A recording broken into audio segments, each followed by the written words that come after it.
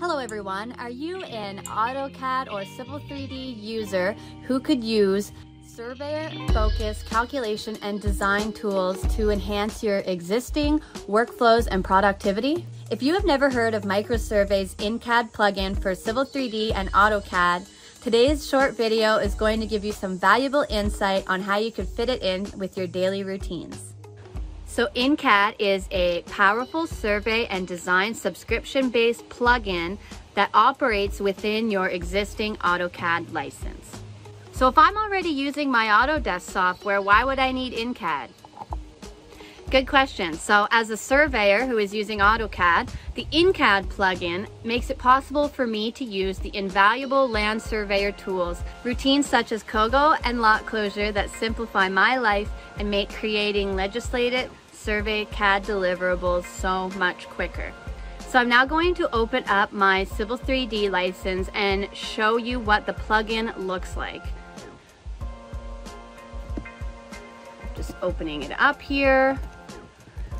So something that everyone worries about when integrating something new into their drafting setup is having to reconfigure settings and templates, etc. So inCAD will allow you to use your fully developed Civil 3D templates without having to change anything. So here we go. Okay, so here is the workspace.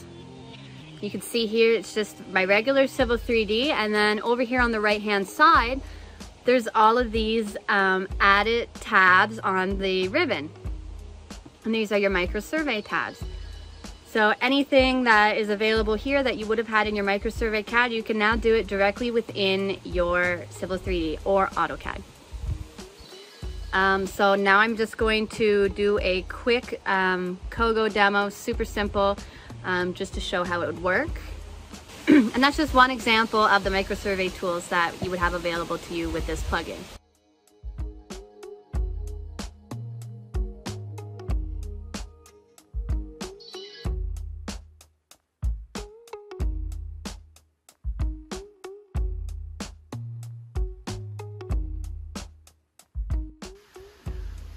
Okay, and there you go. Once you've finished doing any of your calculation-based routines, you're free to carry on drafting in your AutoDesk program the same as you would regularly, and it's completely integrated.